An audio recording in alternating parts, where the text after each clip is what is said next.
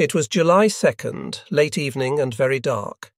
The crew strolled aboard in small groups, as inconspicuously as possible, so as not to suggest to the French dockhands of the night shift that we might be sailing. At midnight we removed the lines from the pillars. I brought the boat out of the bunker and navigated her into the wall of the night. It was not quite 2 o'clock, July 3rd, when U-415, still without schnorkel, began her final voyage. As soon as we had a safe depth of water under the keel, U-415 submerged. To conserve power, we floated with minimum revolutions, riding the outgoing tide westward. My instructions were to operate in a 200-square-mile area approximately 80 miles west of the coast, and to keep the entrance to Brest Harbour clear of enemy destroyers and landing parties. U-415 was now the ghost of a boat. With her movements greatly curtailed, with her combat readiness doubtful, with her basic needs to surface and replenish air and electric power challenged constantly by British planes, she had become a floating coffin, poised for the attack that would send her down to her grave. When the tide broke and a new day dawned, I put U-415 aground to await high water at noon. Her stem touched the sandy soil like a grazing horse. I had all motors and auxiliaries turned off, sent all hands to their bunks. With the renewal of the outgoing tide, I lifted the boat off ground, floated further out to sea, then put her aground again. I repeated the pattern at regular intervals. During the second night, we risked 5 endless minutes on surface, replenishing our air. We dived under a clamour of radar impulses and continued our silent run close to the bottom. Occasional detonations, originating in the English Channel, reminded us that the British all too often caught up with a target. After 40 hours, U-415 reached her allotted area. With lowest revolutions, we proceeded north 30 metres below the surface. No trace of propeller noise was picked up by our sound gear. As the day dwindled and the moment for surfacing approached, our hearts beat faster, harder. Then we surfaced into a quiet night. For a little more than 20 minutes, the Tommies left us unmolested.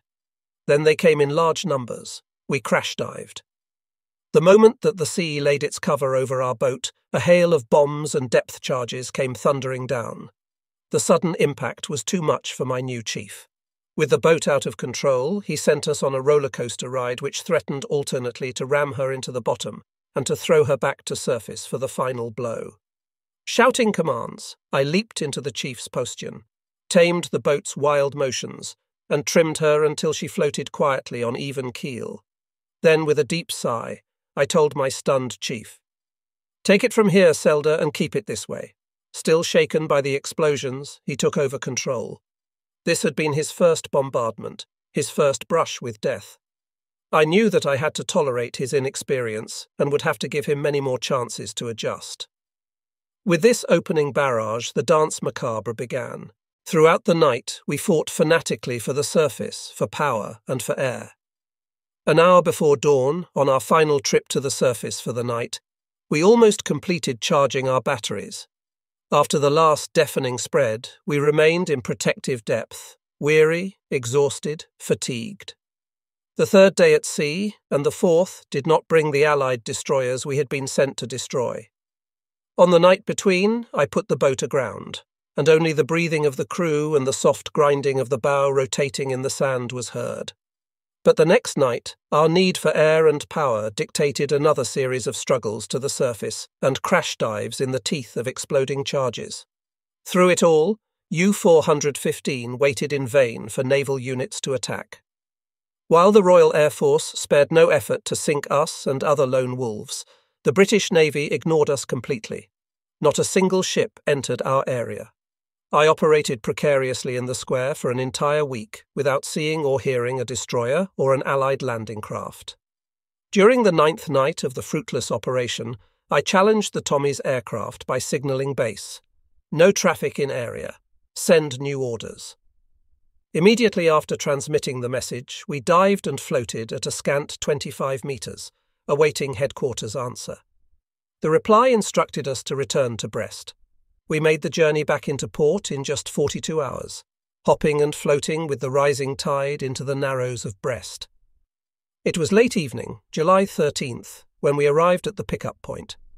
A quick rise, a fast answer to the escort's challenge, and U-415 made her last dash into port. At 22:35, I manoeuvred my boat into the bunker, under the protection of a concrete ceiling 7 meters thick.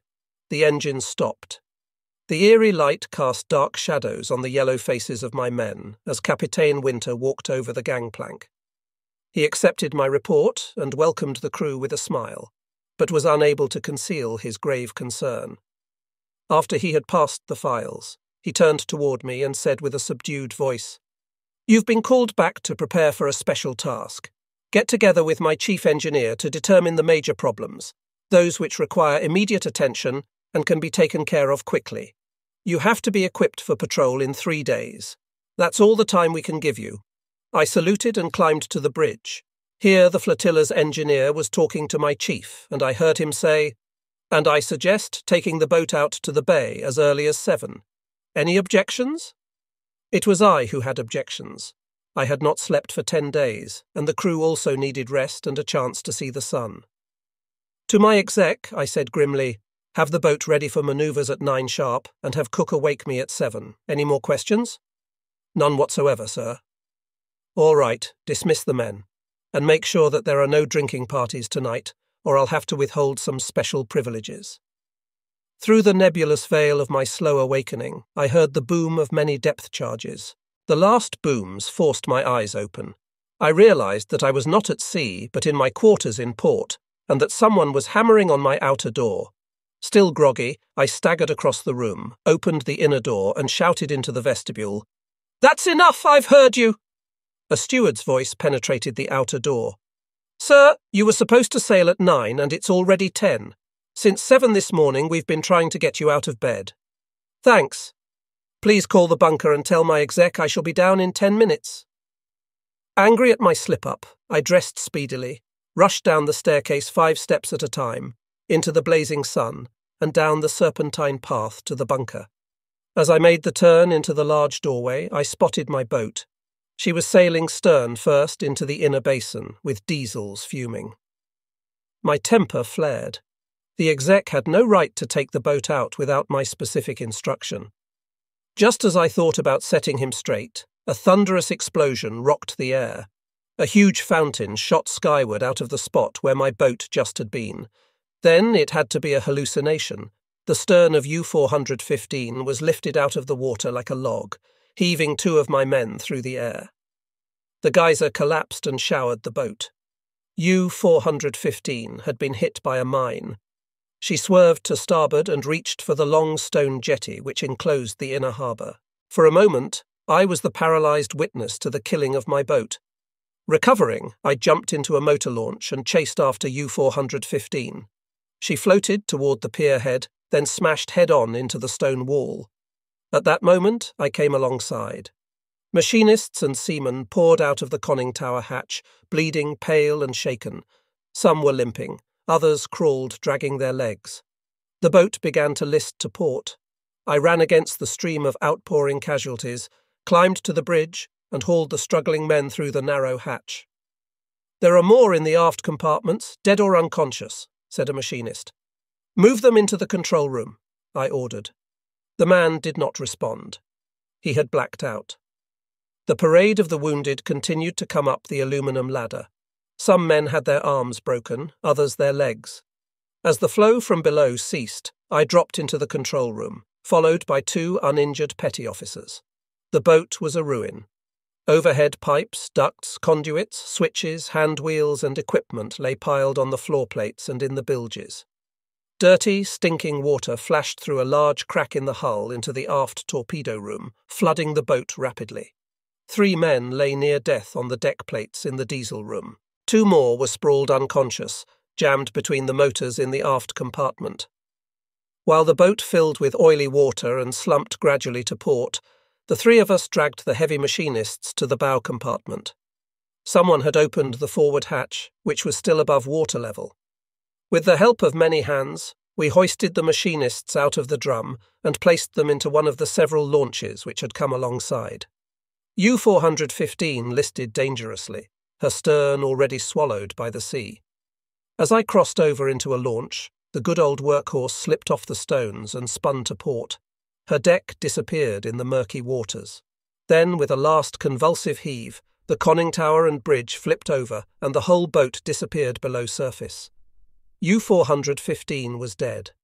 I was still staring at the spot above her grave when the motorboat touched the pontoon and my exec approached, limping and badly shaken.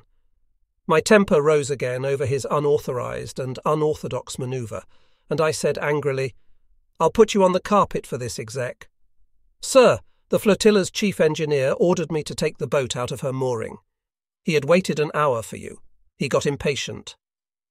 "The chief isn't your superior, exec. He can't give you any orders as far as the boat is concerned. You should know better. Now get all the uninjured together and count them. I'll accompany the wounded to the hospital." "Sir, I think we've lost 2 men." "Yes, I saw them flying through the air. Take a boat and cruise around. You might find them floating. Take care of their bodies and notify me at once." The great explosion had attracted men from other U-boats as well as dock workers, shipyard personnel, and staff officers in blues. Helping hands were many. As we carried the serious cases into waiting ambulances, I had a chance to inspect their injuries. All of them had broken legs.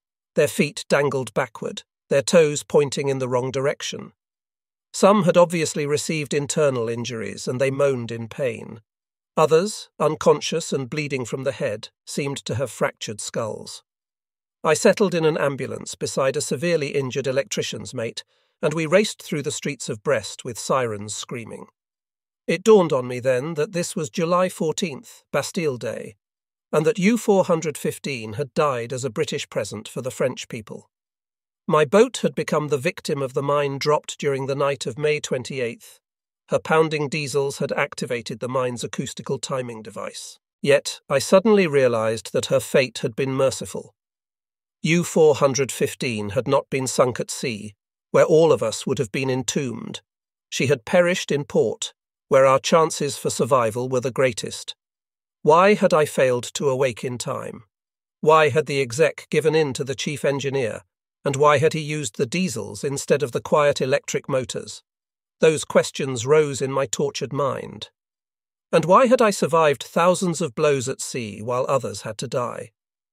It seemed that neither hell nor heaven wanted any part of me. When I arrived at the hospital, some of my men were already on the operating table. The 5 we had rescued from the aft compartments were still unconscious. The broken legs and arms were not serious, but the doctors said that 2 men had broken backs. Others had skull fractures, concussions, various head cuts injuries received when they were thrown against the plates. When I departed, I left 14 of my crew behind. Back in the compound, I met a distraught Capitaine Winter. His chief engineer had told him that he had delivered the fatal order. Since the flotilla's engineer was second in command of the base, Winter found himself in an awkward situation. I was in no position to press charges against a superior under the circumstances. I could only effect my exec's dismissal. However, I forgave the exec, reasoning that he lacked the confidence to contradict the chief engineer, telling myself that he had only executed the order of a higher authority. The loss of U-415 soon became just another statistic in the dismal obliteration of our U-boat force. During the first 2 weeks of July, the period of my last patrol, we had lost 11 non-schnorkel boats, almost the entire complement then sailing. 2 more schnorkel boats had been sunk in the channel, reducing the anti-invasion group to a mere 5. With the death of U-415, U-413 was the only survivor out of the 8 schnorkeless boats that had sailed in the evening of June 6th. U-413 still lay in the shipyard awaiting completion of repairs. In the meantime, the 5 remaining schnorkel boats used their air masts to remain submerged and to avoid destruction from above. They continued their missions in the channel and even achieved some success. U-953 sank 3 destroyers. U-984 sent 3 freighters and 1 frigate to the bottom. U-763 sank 3 cargo ships and 1 corvette. During these disastrous 2 weeks, no more than 3 or 4 U-boats at a time were attacking the convoys, ferrying invasion supplies between the southern English ports and the Normandy beaches. Close to 100 U-boats would have been there if they had not been senselessly sacrificed. With the U-boat collapse matched by the failure of the Luftwaffe, the Allies lost very little of their supply at sea, and new Allied divisions, fully equipped and with thousands of tanks and vehicles, poured ashore over huge pontoon piers that had been floated to the coast of France. Cherbourg was soon taken by the Allies, thus securing a major base for their gigantic operations. Our armies had been unable to prevent the Anglo-American forces from driving deep wedges through our lines and into the French interior. Avranches had fallen, and American units were advancing along the north shore of Brittany, coming ever closer to Brest. The day after the destruction of U-415, I made the first of many trips to the hospital to look after my injured men. I found most of them in fair condition, their arms and legs in casts. The 5 most severely injured lay entirely enveloped in plaster. 2 of them were still unconscious 32 hours after the blast. I distributed a large supply of cigarettes and tobacco. It was all I could do for the innocent victims of an ignorant mistake. When I returned to the compound, one of my petty officers told me that the British radio station, Calais, had made a broadcast about us that morning. "Sir, the announcer said that you sank U-415 yourself, so that you wouldn't have to sail again with an obsolete boat." I smiled and said, "Now you see how fast the English get their information and twist it around. It should be a warning to all of you." I spent day after day waiting impatiently for my new command, preparing the remainder of my crew for an imminent train ride to Germany. While headquarters struggled to decide my fate, I saw Heinz Sieder return from his mission, greeted Marbach at the pier, listened to Cordes's homecoming report. We 4 celebrated their successes, trying to recapture the good old days with much champagne and a sumptuous seafood dinner. If any one of us celebrants feared that the war would come to a horrible end, he never admitted it, not even to himself. As of then, we remained hopeful and convinced of eventual victory. I was certain that the war would take a dramatic turn once our wonder U-boats were available in great numbers, and I believed that I would soon be sailing one of them. Then came July 20th. That afternoon, after I had returned from a visit to my men in the hospital, a steward told me to meet Captain Winter in the officers' mess hall.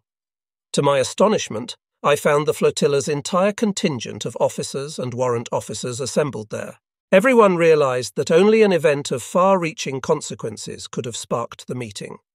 The guesses were many, and tensions high when Winter entered the mess hall with his staff. Winter's face was stony as he demanded attention. "Mein Herren, I have the duty to inform you of the contents of a teletype I have received from Admiral U-boats. This morning, an attempt has been made on the Führer's life. However, he escaped injury.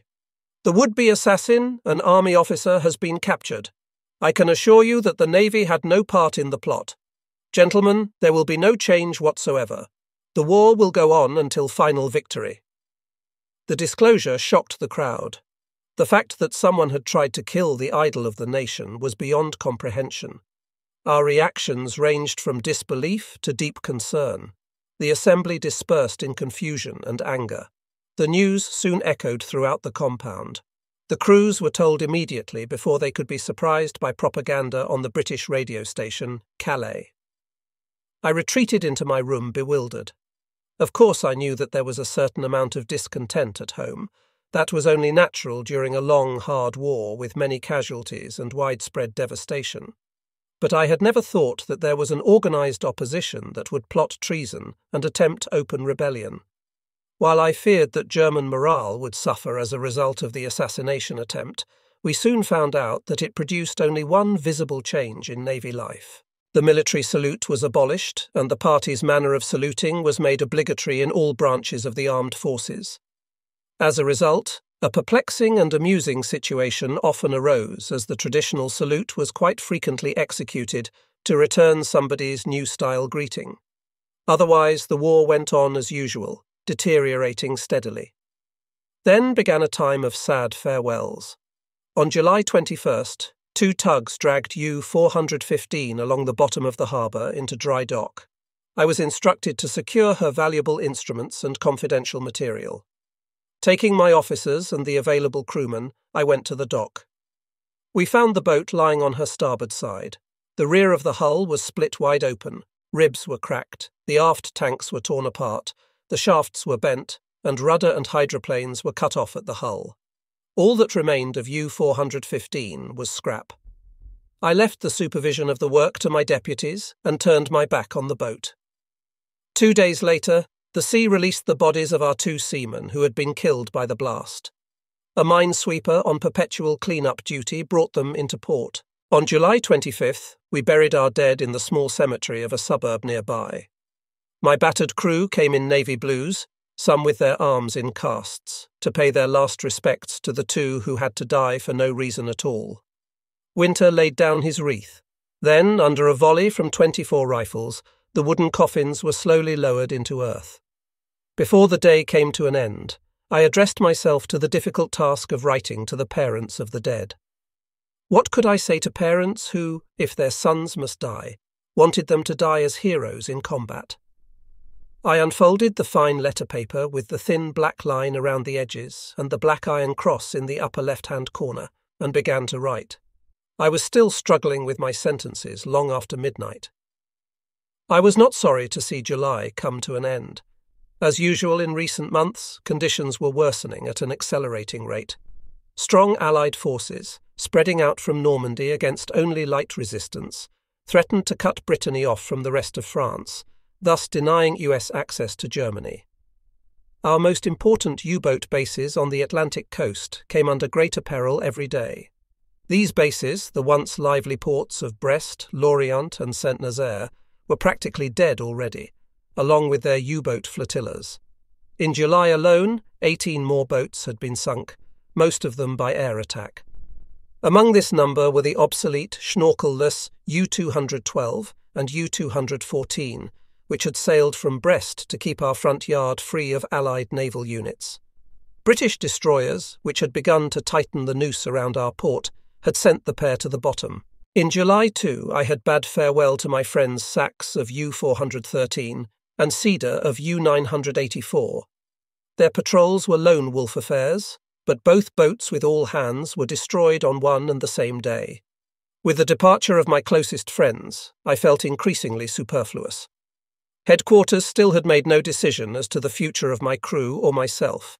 In vain, Capitaine Winter had intervened in our behalf. With nothing else to do, I prepared myself for a war on land. A siege of Brest was impending. As American tanks rolled south through the highlands of Brittany, our troops began to withdraw into Brest, which was declared a fortress. The feverish work of building up the city's defences went on everywhere. My men were issued rifles and machine guns, and I was told to train them for ground fighting. Our prospects of being trapped and captured in Fortress Brest seemed all too good. One day in early August, I was returning from field exercises with my men when word came that I was to report to the commanding officer. Winter received me with a rare smile on his face. "You are a lucky man. You have been appointed captain of U-953. Congratulations." I was stunned and elated. Marbach, the boat's captain, had journeyed to headquarters in Berlin to accept the Knight's Cross, that much I knew. I discovered that his return had been prevented by the Allied advances. "You'll take over her crew in an hour," continued Winter. "The boat, as you know, is equipped with a schnorkel, and her repairs will be completed in about 10 days. Prepare yourself for an exciting job." "Sir, I am delighted." The new order completely reversed the outlook for my immediate future. Instead of being trapped in Fortress Brest, instead of being killed on land or humiliated in an Allied prison camp, I would at least be able to fight and die on the seas. This was what I knew and where I belonged. At the designated hour, I took over the helm of Marbach's boat. Most of the crew already knew me or had heard of me, and this, together with the mounting Allied threat, prompted the men to accept their new captain with relief and with hope.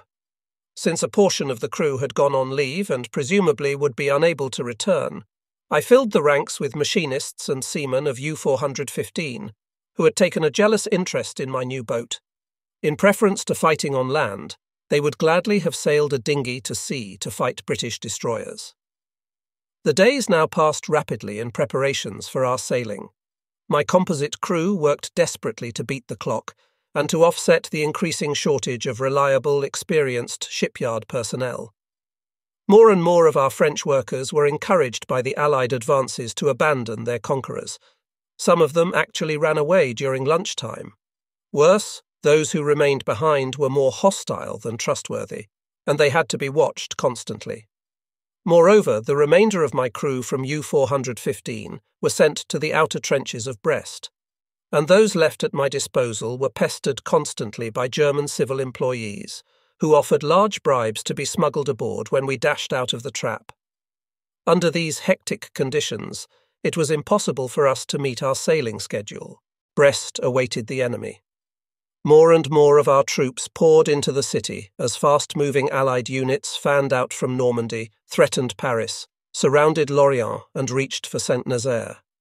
The citizens of Brest now stayed in their houses and waited developments with a mixture of fear, eagerness, and stoicism. Too late, headquarters ordered all U-boats to evacuate Brest, Lorient, and Saint-Nazaire. By then, the British had anticipated Dönitz's command and had sealed off our escape routes.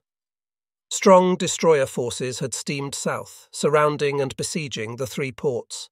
Night after night, Allied aircraft dropped their mines into navigable waters, stopping all surface traffic and making the U-boats' comings and goings a fatal proposition. In addition to the hunt at sea, the Royal Air Force attacked all bases repeatedly and in great strength. The tragic remnants of a glorious fleet that once numbered several hundred U-boats now postponed their destruction by lurking in bunkers under cover of 7 meters of concrete. On August 13th, at 10:45, the air raid sirens howled through our compound in Brest. I took cover in the tunnels carved into the hill. Fierce shooting erupted almost at once. From the entrance of the tunnel, I stared out at a swarm of about 24 engined Liberators. They were flying at medium altitude into the concentrated gunfire of our heavy flak. They drew closer, disregarding the black mushrooms bursting around them, stubbornly holding course and altitude. Suddenly, a wing sheared off a plane and glided through the air. The aircraft followed it, spinning and tumbling toward the bay. The white dots of 4 parachutes unfurled in the sky just before the crippled plane crashed into the water. The British kept flying straight toward our U-boat bunker, aiming carefully. A second Liberator caught fire, swerved out of formation. A third plane exploded in mid-air. At that moment, each of the remaining aircraft released a single huge bomb. The bombs, clearly visible to me as I edged back further into the tunnel, angled toward the bunker below. Then the world was lifted off its hinges. Volcanic explosions rocked the hill and made the air tremble. The hard pressure waves hit us with staggering force and took our breath away.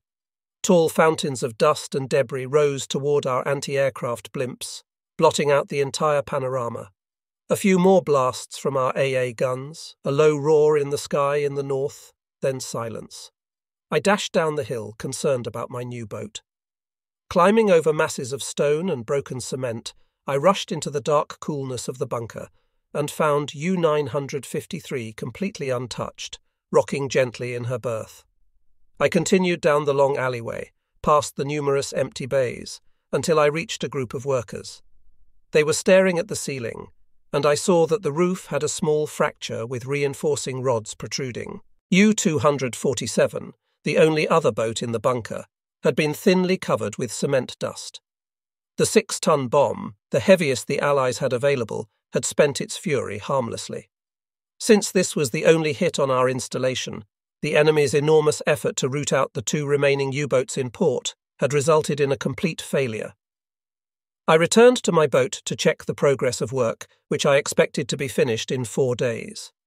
As I boarded U-953, the chief, who had served under Marbach, called me into the bow torpedo room. I lowered myself into the drum and stared into the yawning tunnel of a torpedo tube. The inner door had been broken away. The round cover, the only safety door besides the outer door, lay on the deck plates. I was puzzled and worried. "That," said the chief, "is from the shock wave of a bomb that exploded in the basin some 50 meters away. I am sure that we have lost some of our boats this way.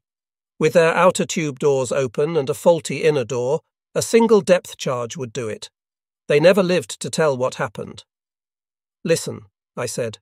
If our outer doors weren't tight, our boat would be lying on the bottom right now, and you and I would have to walk a long way back home. Check all doors and have this broken one replaced. And do it in a hurry. I don't want our sailing delayed anymore. As in Brest, the Allied air attacks upon the U-boat bunkers in Lorient, Saint-Nazaire, La Pallice and Bordeaux produced little or no results. However, the Allied advances overland spread consternation. Everyone who could flee was scrambling from our threatened northern bases toward La Pallice and La Rochelle. These ports, having a common entrance between Ile de Ré and Ile d'Oléron, were as yet unbesieged by British naval units and still offered an escape route through France for those thousands of Germans who had been ordered to retreat. The twin ports had been selected by headquarters as a refuge for U-boats from the northern ports. Here our boats would receive whatever supplies and repairs they needed for their next mission. But the British Navy now ruled the waters off our northern ports, and our crews, leaving base in lame, half-repaired U-boats, stood little chance of reaching the twin ports safely. Those boats which were not sunk by blockading destroyers were destroyed by aircraft or shattered by mines. U-736, sailing from Lorient, was sunk on August 6th. U-608, following her, was destroyed at almost the same spot on August 10th. 1 day later, U-385 was blown to bits under a depth charge barrage.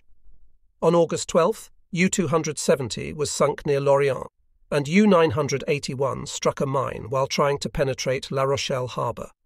On August 14th, U-618 was crippled by air attack and subsequently sunk by destroyers.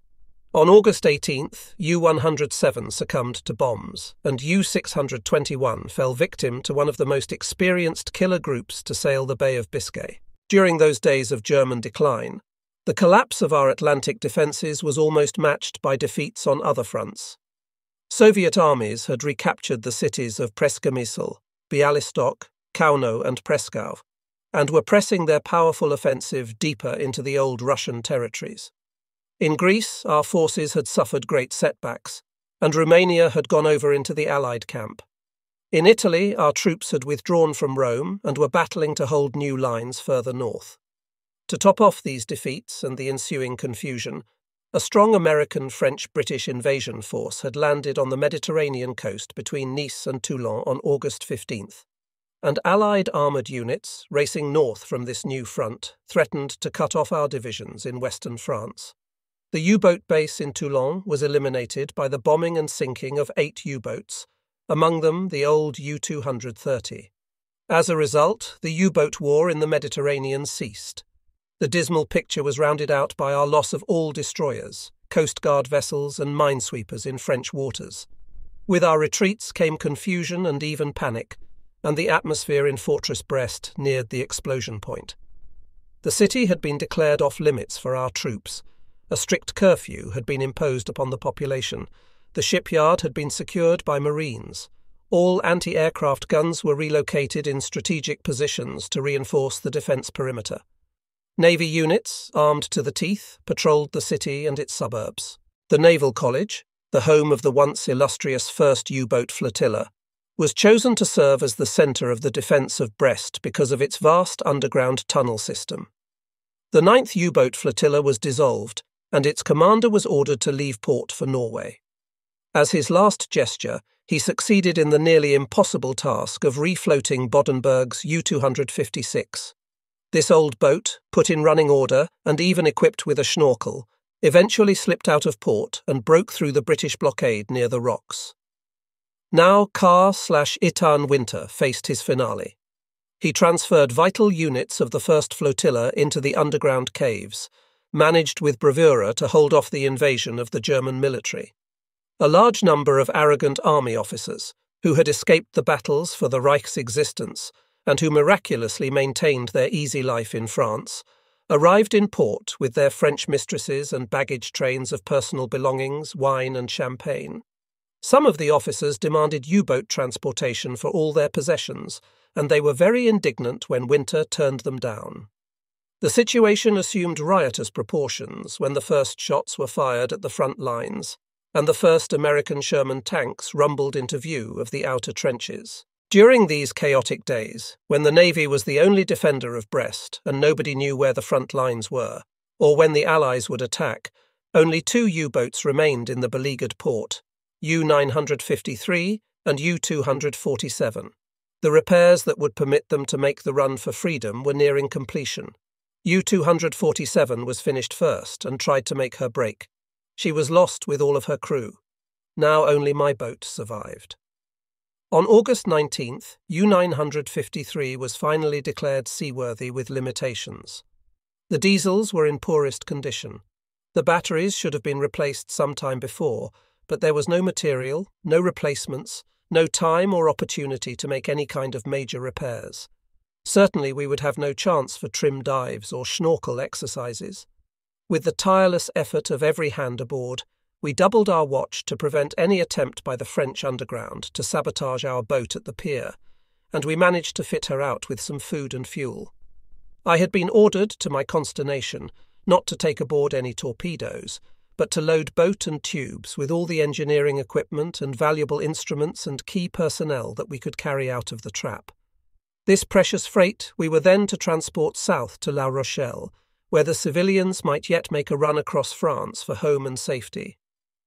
I took a critical look at the situation and concluded that what was good for civilians was even better for the remainder of the crew of U-415. After obtaining Winter's permission to take them on board, I collected my loyal seamen at the trenches, drove heavily armed to the hospital, and said farewell to those crewmen whose wounds kept them there to face a long siege.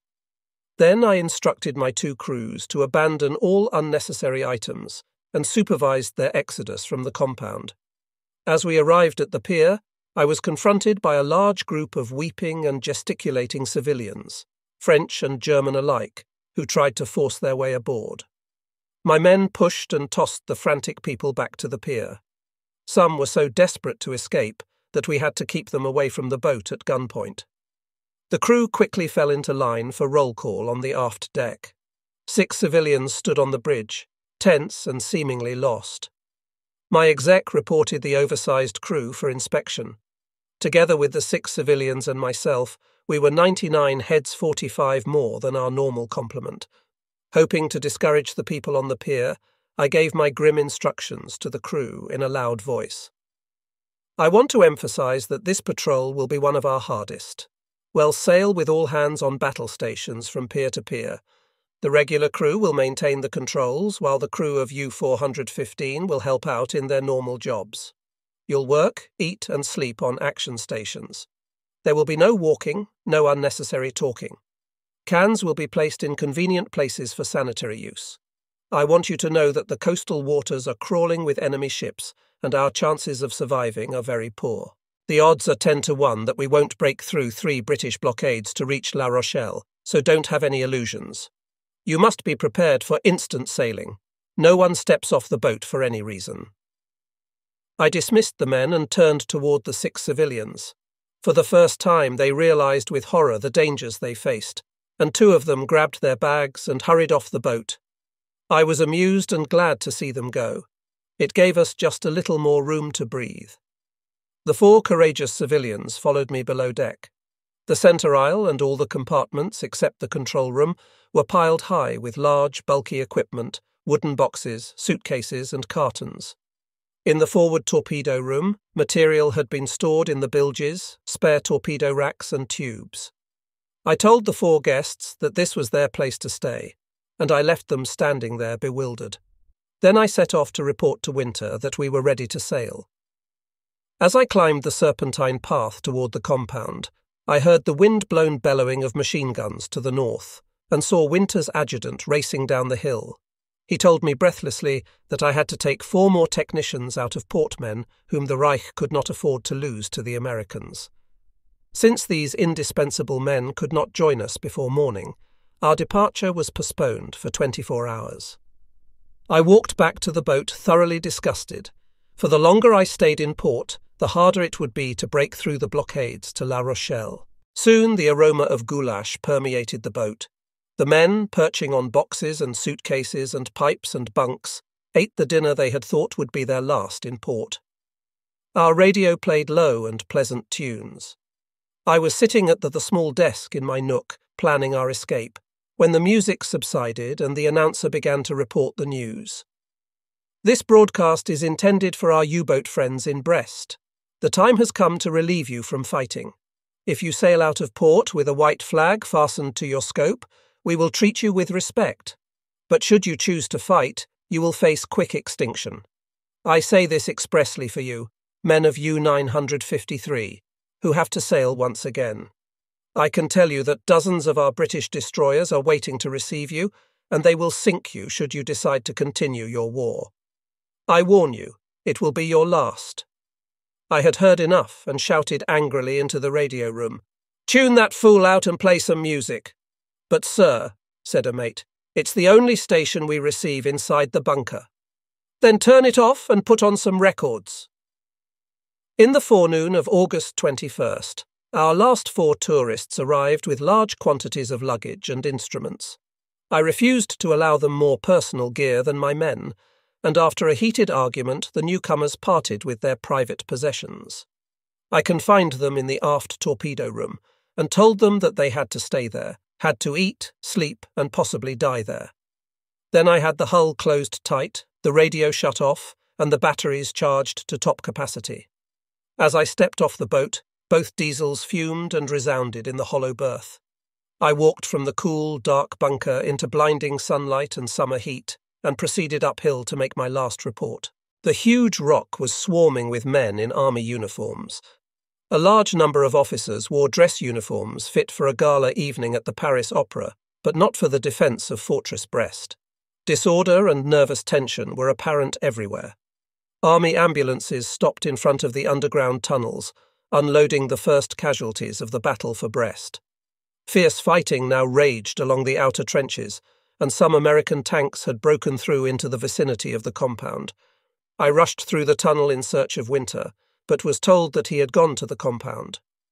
Following the booms of heavy anti-aircraft guns, I reached the deserted base just as a black mushroom cloud rose no more than 700 metres to the north. On the flat roof of the southeast wing, I saw some Navy men with their glasses trained north toward the scene of action. I dashed up the staircase and found Winter. He and his staff were elated by the success of our guns. One American tank had been demolished as it made a run for the college. Winter was resigned to the fact that the defence of Brest and his one-boat flotilla had been assumed by an elderly, nervous, monocled general. I approached my commander and reported U-953 in sailing order. "You may leave port at your discretion," said Winter. "When do you propose to sail?" "After sunset, sir, at 21:30. "I shall be there to see you off. But no commotion, please. I don't want to stir suspicion among the dockers." As we walked down the hill, the air raid sirens started screaming. We ran toward the entrance to the underground facilities. Moments later, the hill began to shake under an endless chain of terrific explosions. I followed Winter into the vast network of tunnels, past the many bunks already occupied by the first wounded of the battle. I had a glimpse of pale German nurses, whose future was gloomy. The dishevelled French girls, nervously awaiting their terrible fate as collaborators. Their vain cavaliers, haughtily stalking around in jackboots and splendid uniforms with red-striped trousers. The bewildered sailors and infantrymen, flitting about executing frantic orders. The bombardment went on relentlessly. Everything in the catacombs, the ground, the beds, the running men, was drowned in the fierce bellowing of the flak and shook in the continual vibrations of ponderous explosions. It was the beginning of the end of the Fortress Brest. After almost 30 minutes, the violent attack ended. When all had been calm for some time, the sirens announced the departure of the raiders, and I returned with Winter to the compound. There we were struck dumb with dismay. What only a short time before had been a stately complex of granite buildings was almost demolished. With the fall of the college, the fate of the first U-boat flotilla was sealed, and Winter stood amid the ruins of his work. There was nothing he could do but send his last boat out to sea. I realized that he wished to be left alone and began my slow walk back to my boat. Time, 21:20, August 22nd, 1944. Only a few seamen were on deck to handle the lines. I stood on the bridge awaiting Winter's farewell. At 21:29, he walked over the gangplank. Returning my salute, he said, "Take good care of the boys and the boat, and good luck." "The same to you, sir. I hope we meet soon under better conditions." "Never mind, you get out of here before it's too late." A few commands and the lines were removed from the pillars. The gangway pushed back to the pier. U-953 slid silently out of her berth. She glided toward the middle of the bay, cautiously, noiselessly, so as not to activate any acoustical mines. I brought the boat to a standstill, lowered myself into the hull. Then the chief dropped her routinely for a trim dive. Conditions inside the narrow drum had made a mockery of good seamanship and the regulations for safety aboard a submarine. The centre aisle was blocked by our tourists' precious equipment. Communications between the various compartments were seriously impaired. The heavy weight of the additional cargo, plus a company twice the normal size, created extraordinary problems for the chief to master. It took him over an hour to establish the buoyancy and balance that he required to handle any emergency. U-953 surfaced and crept into the shadow of our escort, probably the only one still afloat. The night was moonless and pitch black. The escort began to move. U-953 followed. When we passed the submerged net, I switched to diesels. As the cliffs receded and radar impulses came sparking toward us from dead ahead, I knew that we had already been detected. Suddenly a flare shot into the night 200 meters ahead. At the same moment, the escort began signaling us by small lamp. "Warning! English torpedo boats in attack position. Prepare your guns." I had not thought of meeting the British that way. With my calculations suddenly wrecked, I alerted my men at the guns. "Search the surface for small boats. Shoot on sight." The flare died down and the water was black again. The escort had stopped, forcing me to do the same. We were now exposed to a menace that we could not see, and that we could not fire at because our guns were ineffective against attack from dead ahead.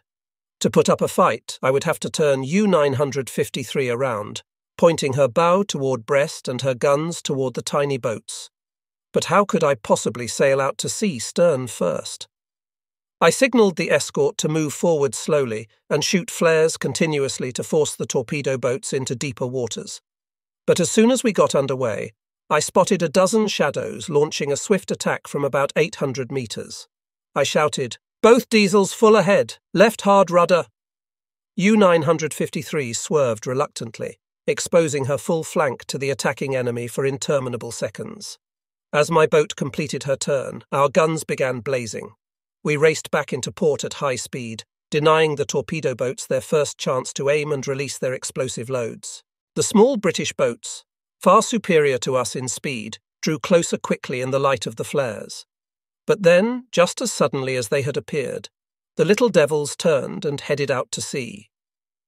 The incident demolished my hopes for sailing that night, or perhaps any night. These small torpedo boats were not only deadly in themselves, their unexpected appearance indicated the presence of a strong supporting destroyer fleet. It seemed that our return to Brest was irreversible, and that we were condemned to blow up our boat and share the fate of the beleaguered garrison. It was near dawn when U-953 sneaked back into port. I told the crew to stay away from the dockers and keep silent about our night's adventure. Then, for the second time, I closed the green curtain around my nook and tried to figure out a way to escape. Only one possibility remained, to risk a submerged exit. This manoeuvre was imperiled by shallow water, mines, and heavy current, and it had never been attempted before. But I calculated that if we sailed at high tide, without a telltale escort, we could float toward the Narrows undetected, then dive as soon as the water was deep enough to cover our bridge. Then we would have a slender chance to float out of the trap on the outgoing tide. I rose quietly from my bunk, while 100 men slumbered in full confidence of my ability to sail them to freedom. On my way to report to Winter, I walked through a completely deserted bunker and yard. I found him with his staff in the underground networks. Winter looked disturbed, grave and weary as I reported the torpedo boat incident and described my plan to outsmart the Tommies. He wished me Godspeed, then asked, "Will you join me on an inspection tour of the trenches?" "Sir, I'd like to, but I have to prepare myself for tonight. Haven't had any sleep for days." Winter said grimly, "You may miss something that no one else will live to hand down to posterity." Then, concealing his emotion with a casual toughness, he added, "Never mind, keep your ears stiff and your head high. I can't come to see you depart. My duty holds me here." Again we shook hands. I turned away with the positive feeling that I would never see him again. At 2:55 on August 23rd, I shoved back the green curtain, put on my leather jacket, stepped into the dimly lighted control room, reminded the chief to submerge very carefully whenever I called for a dive. Then I took my place on the bridge. At 3:05, I sailed U-953 out of the bunker on a voyage of no return. As she silently glided into the night and towards the narrow channel leading straight into the enemy's teeth, I took a last glance at the city astern. The harbour with its vast docks and shipyards was a mere shadow. The college on top of the hill, bombed and devastated, cut a bizarre silhouette into the nightly sky. And above all was the vague contour of the skyline of Brest, a city chained to the cruel history of war, awaiting destruction and surrender. Now I sensed fully, perhaps for the first time, that all was irrevocably lost, the glory, the successes, the triumphs. The past could never be rebuilt. U-953 floated by the abandoned underwater net and sailed like a ghost into the Narrows. The dark background of the hills and cliffs covered our escape. At 3:45, the height of the tide, we slipped through the shallow waterway. I sailed by memory, managing to keep the boat in the navigable channel. When the sky in the east showed the first light streaks, we spotted the enemy boats ahead, lying motionless, mere black dots in a purple sea, and the water was not yet deep enough to dive. I continued with low revolutions, avoiding noise, and presented our smallest silhouette to the enemy. A soft hint of colour in the sky heralded dawn as we glided on the outgoing tide towards the blockade. Then I saw sudden motion in the boat's rigid formation. They began to flit across the lazy surface, then headed for the rocks on either side of the passage. At that instant we reached the limit of our surface advance. At 4:23 we dived and emitted a strong sigh. The boat's bow dipped slowly into the sea. For long seconds I watched the motions of the small boats. Then the water gushed into the horseshoe of the bridge. I shut the lid and listened to the water gurgle as it enveloped the boat. Loud, high-pitched propellers beat the surface as the many torpedo boats scurried in various directions through the calm sea. The moment the chief had finished trimming U-953, I made my calculated moves, lowered her to 15 metres and rigged her for silent running. 3 depth charges detonated harmlessly at a distance. 4:40. U-953 sank to 20 metres. A greater number of the racing boats crisscrossed above our overloaded drum, dropping hand grenades to scare us. 5:08. 6 depth charges exploded starboard ahead. Countless high-pitched propellers skimmed the surface and kept us sweating and guessing in the moist coffin. 5:20. A spread of 12 canisters detonated seaward. ASDIC pings began to flash through the shallow depth. A new series erupted starboard ahead, thundered through the coastal waters and echoed long after. 6:45. The boat floated at 40 metres. The torpedo boats cruised resolutely far astern, still throwing hand grenades. Across the forward section, from Caissant to the southernmost cliffs of Brest, the ocean vibrated from depth charges dropped at random. 7:30. I changed course to south-southwest and lowered the boat to 50 metres. 8:10. We had floated 20 miles over ground, had hit sandbanks several times, but always the current had lifted our drum gently over the uneven floor. Several miles ahead, 4 destroyers zigzagged at medium speed. On starboard, another killer group sounded out the depths for the fugitive. By now, our civilians were dying a slow death of fear and tension. 9 o'clock. We steered a new course of 200 degrees. Unable to see or to orient myself by instrument, I was governed by intuition. With both motors off, I let the boat float and slide above ground on a cushion of air in the southbound current. ASDIC pings hit the steel hull with intensified force as action on surface increased. 9:40, low tide had arrived. The chief put the nose of the boat into the sandy bottom, 85 meters below the hunters. All around us were the nervously churning propellers of a dozen destroyers. They constantly drew circles, stopped, sounded, dropped their charges, regrouped, raced ahead, stopped again, probed, dropped charges which drove us against the rocks and turned our hull into a torture chamber. Noon, U-953. Her bow turned into the current, swayed gently like a pendulum. Explosions and propeller noises kept every man on alert, yet the water-grey, muddy, warm water full of algae and ocean debris seemed to protect our boat from detection. 16:30. The tide began to fall, the current reversed and headed out to sea. U-953 lifted her nose and resumed her motion over ground. Enveloped by a rattling, chirping, booming veil of sound, the boat slowly glided into the Bay of Biscay. As the noise slowly faded, it became apparent that we had evaded the British ships and slipped out of the trap. We were free, but the captives of our own smells. A horrible stench filled the narrow steel drum, emanating from the many sweating bodies, from fuel oil and grease and the overflowing sanitation cans. Some of the shipyard engineers vomited,